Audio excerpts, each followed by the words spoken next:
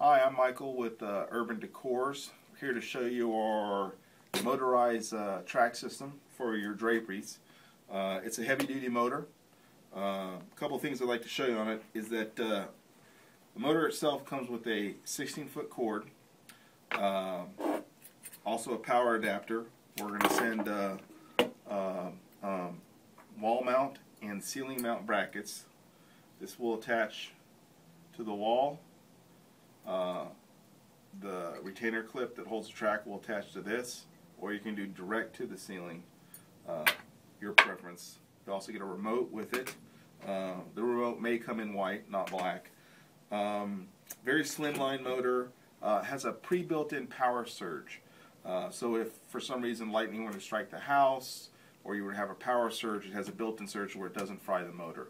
Also, if the motor is if the power is powered off, you can still manually open and close the curtain by pulling on the curtain. It has an anti-braking system in it.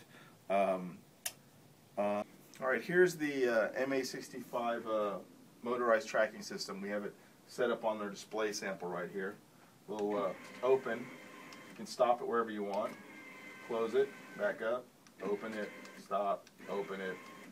So, open all the way. It's a very smooth running track system, as you can see.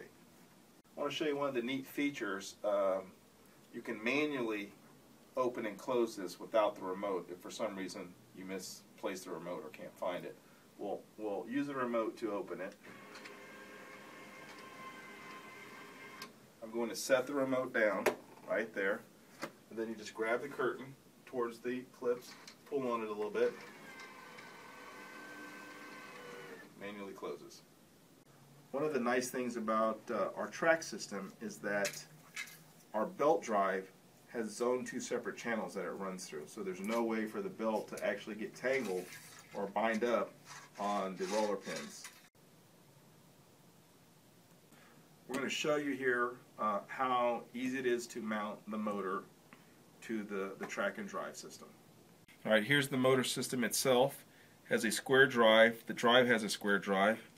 You can pick the motor up, slide it into the system, make sure it's seated properly, flat. Then you're going to take this white locking mechanism, lock it in. The motor is now securely locked in. To release it, there's a little silver pin right here. You can see it.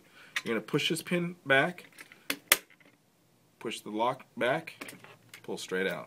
So basically, when we install it down, make sure it's seated, and lock it. That's it.